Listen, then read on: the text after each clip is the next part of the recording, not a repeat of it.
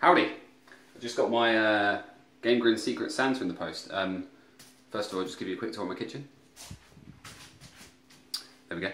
Right, here's my Secret Santa package. I've turned it upside down because it has my address on the front, so we won't be showing you that. I already know what's in it, I've opened it already. I didn't know if it was Secret Santa or something else, but here we go. Get it out, probably should have done this beforehand. Okay, so the kind person has sent me a Hearthstone rune. It's like a stress reliever thing. Super fun, pretty cool. And when I opened it, I thought, oh, that's the only thing in the package. So I was like, oh, okay, stress reliever rune. And then I opened up the package, and there was this. So there's a nice sheet of paper there with a whole bunch of Steam codes on.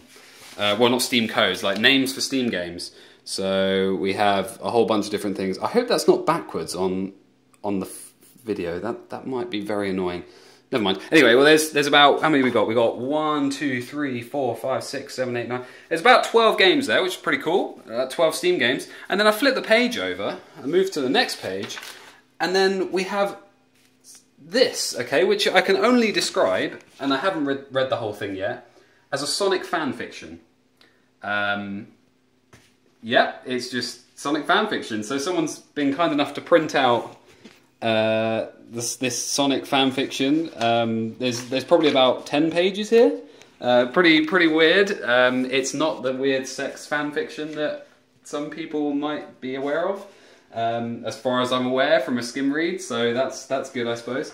But I'll give it a proper read and maybe leave my thoughts in the comments. But thank you very much for whoever sent it. I'm eternally grateful. I will have that Hearthstone rune on my desk, and those Steam games will be redeemed momentarily. Thank you very much.